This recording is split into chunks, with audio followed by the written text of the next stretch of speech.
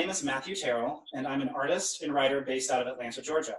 I won the 2020 to 2021 season of apexart's Open Call for curators, and the title of my exhibition was Nancy Pelosi's Living Room, San Francisco, 1986.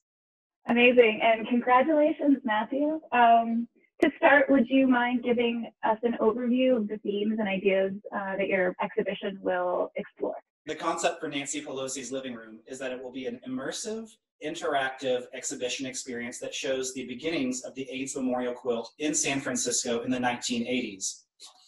We will be in a Victorian living room, making it look like the living room of Nancy Pelosi in 1986. Activists like Cleve Jones, who started the AIDS memorial quilt, actually met in Nancy Pelosi's living room when she was a local politician in San Francisco at that time. And so what we want to do is use archive ephemera from the AIDS quilt, which just recently moved permanently to a museum space in San Francisco, along with early pieces of the quilt, and some works by contemporary artists addressing HIV and AIDS in this exhibition. And I do want period furniture as well. And perhaps one of the biggest lifts that we've got for this exhibition is I want to have a floor-standing television playing on loop video artwork as well. So that's the concept of my exhibition, and I really look forward to putting this on, and hopefully all of these parts can come together easily in the next year. And I wanted to ask also, why is now a good time to revisit the history of the AIDS movement, including the AIDS quilt? The number one reason that I pitched this project right now is because as of January of 2020, this year, the AIDS quilt has moved permanently to San Francisco, and they're building a museum to it in Golden Gate Park. Previously, the quilt had lived in Atlanta, where I currently live, and that's how I became acquainted with the quilt. A little bit of the backstory is that many years ago, the quilt was having some financial issues, and staying in San Francisco was just not financially feasible for the organization. So they moved operations to Atlanta, where it was just much more affordable to store this 54-ton piece of artwork. But Nancy Pelosi, along with my local congressman, John Lewis, this past year helped to move it permanently to San Francisco. Also, the Library of Congress this year has taken on housing and taking care of a lot of the ephemera and the early notes and photos of the quilt. So it's really being recognized this year as a piece of our national heritage. And also, I think that it's really important for us to continue talking about the legacy of HIV and AIDS in our community. It does remain an epidemic in our nation, particularly where I live in the South and in Atlanta. The face of HIV has changed over the years, but I think it's something that we still need to talk about. And finally, I talk with a lot of younger queer people, and a lot of them don't even realize what the AIDS quilt is. And for something that's such a unique piece of our cultural heritage, I think that this is really a great way to bring it to life for all sorts of audiences. Absolutely, and so well put. Does this exhibition mark the beginning of your work around this issue or these topics, or does it represent more of a trajectory of ongoing interest for you?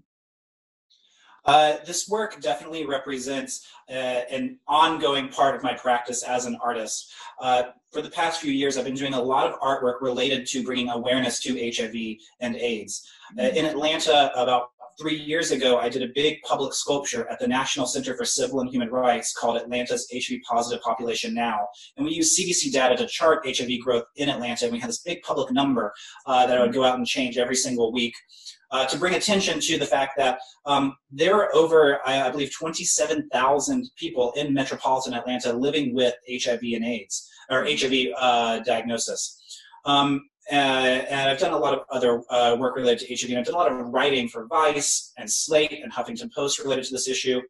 So it's definitely something that's close to my heart as an artist. And the AIDS quilt in particular, funny enough, back in grad school where I went, Savannah College of Art and Design, I took a class called Writing for New Media, and we did a project with the AIDS quilt where we did podcasts about specific panels of the quilt. So that's how I really first became acquainted with it.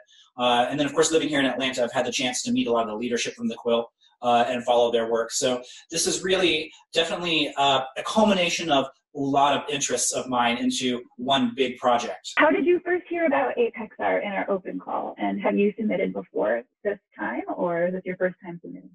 I have submitted to apexart probably about 4 or 5 times over the years. I want to say that I first found out about it through probably eFlux, that newsletter, many, many years ago.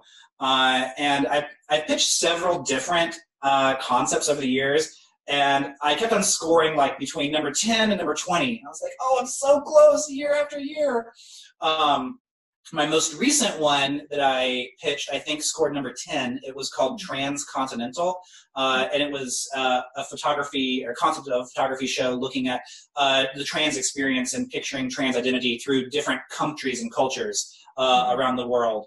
I've pitched this is the first one that I pitched. I think it got 12 or 15 rank, and this is really what kind of got me hooked. It was a drag house concept. But there's this idea of like houses of drag queens who leave their families and they support each other. And so what I wanted to do with that pitch was to rent an actual house and just have like drag queens living there and making their artwork, making wigs and making costumes and teaching people the art of drag. But having scored, like 10 to 20 so many different times, was like I knew I could crack it with like the right show at the right time. And also advice to anybody who's applying out there. Do a second and a third and a fourth check over it. Make sure that every single word is perfect in there. There's a lot of like that's and whiches and all sorts of other words that you can eliminate, and it just makes your writing that much stronger. With this one, Nancy Pelosi's Living Room, I went over it so many times and definitely economized a lot with my writing, which I think helped. Thank you so much. I look forward to putting this show on, and I am so thankful that I have a great organization who can help me bring it to life. Thanks so much, Matthew. All right. You have a good day. All right.